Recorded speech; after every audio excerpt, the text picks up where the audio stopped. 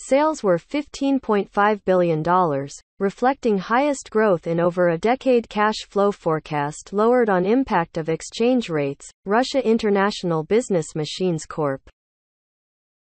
reported sales that topped analysts' estimates, signaling that demand for mainframe computers, consulting and cloud services remains strong amid concerns of a pullback in tech spending.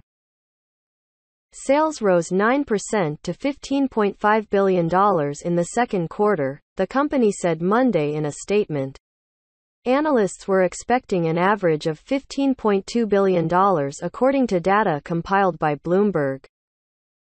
The company lowered its full-year free cash flow estimate to $10 billion from an earlier range of $10 billion to $10.5 billion. The reduced cash flow forecast is due to the strength of the dollar and the loss of IBM's highly profitable Russia business, rather than a broader business slowdown. Chief Financial Officer Jim Kavanaugh said in an interview, "Our demand remains solid," he said. The shares closed down 1.3% at $138.13 in New York and were little changed in extended trading. IBM has been a rare pocket of stability in the tech market meltdown, gaining 3.3% this year compared with a 31% loss for the iShares Expanded Tech Sector ETF. Chief Executive Officer Arvind Krishna's goal has been to pivot Big Blue from its traditional business of infrastructure and information technology services to the fast-growing cloud computing market. Acquisitions have been a major part of the strategy, with IBM buying more than 25 companies under Krishna's tenure, largely focused on bolstering the company's hybrid cloud offerings. Hybrid cloud revenue jumped 18% to $5.9 billion in the quarter. Software unit revenue increased 6.4% to $6.2 billion, missing estimates. Consulting sales gained 10% to $4.8 billion, beating estimates. We continue to expect full-year revenue growth at the high end of our mid-single-digit model, Krishna said Monday in the statement.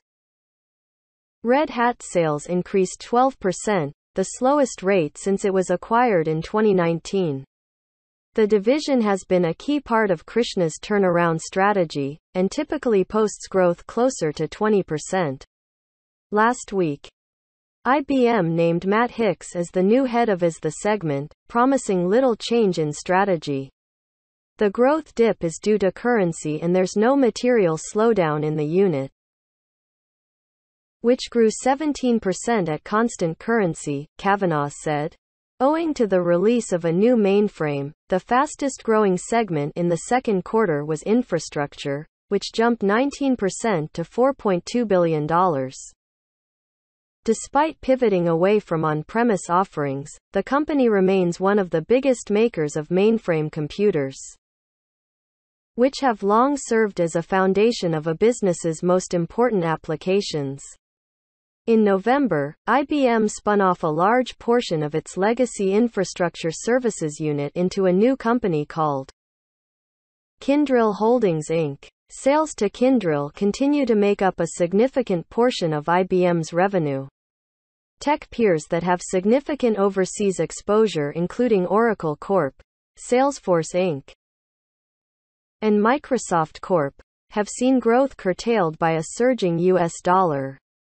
IBM, with about half of its sales outside the Americas, said current exchange rates will weigh on the full-year forecast by 6 percentage points, up from a 3 to 4 point estimate in April.